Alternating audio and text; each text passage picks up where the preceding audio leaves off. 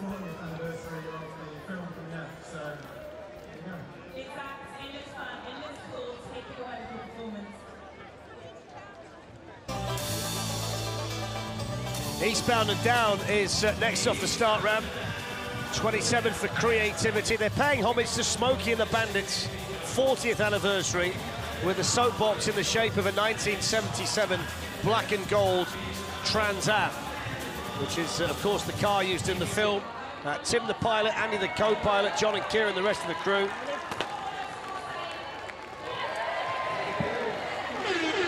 And you'd expect this one to be quick. They hope it's quick. And the performance got 33. So let's see what Smokey and the Bandit can do. Can Tim get it down in a fast time? They've got the liner to start things off. Not that quick through there. There's the first little skid on the way down as well.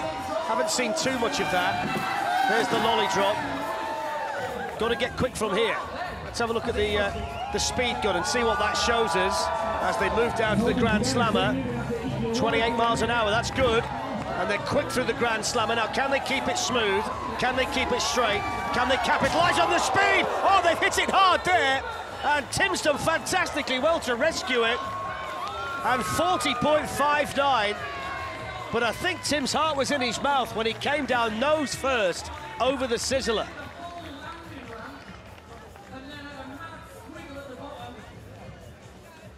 They're quite slow at this stage. You just see a little skid off the lino there. But they got quicker and quicker the further down the course they went. And it was very spectacular at the finish over the Sizzler.